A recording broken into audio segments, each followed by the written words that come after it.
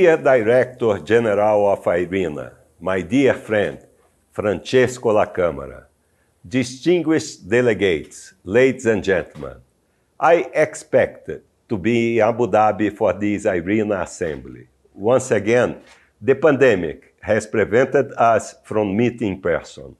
But I must commend IRENA for rapidly adapting the assembly to a virtual format. Last year, we had the chance to share perspectives on how to ensure that the energy transition would be at the heart of our recovery efforts from the effects of COVID-19. Since then, we have structured Brazil's Fuel of the Future program and the National Hydrogen Program, two new ambitious policies with a long-term perspective that will foster additional decarbonization solutions and synergies with the other clean energy policies in place. The deployment of renewables is strong and accelerating in Brazil. Wind power was almost 50% of total additional installed capacity in 2021, having reached over 20 gigawatts in total. We are also moving forward with the regulatory framework for offshore wind. Distributed generation is also pushing renewables forward, mostly solar PV, but also biogas and small hydro.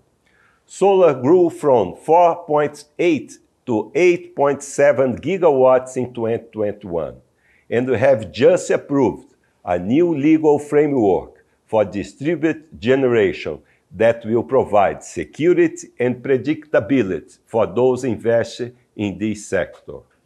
To connect some of the most competitive and diverse renewables in the world, we need grids. This is why we continue to expand the enabling transmission infrastructure in a proactive transmission planning process.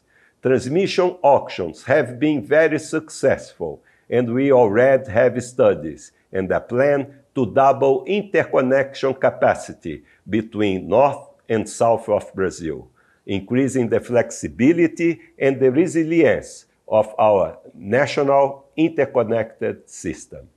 Dear Director General, let me repeat one thing I said last year and I had the occasion to tell you in person last November when I visited IRENA. For 5 decades, renewables have been at the heart of Brazil's energy planning and policies.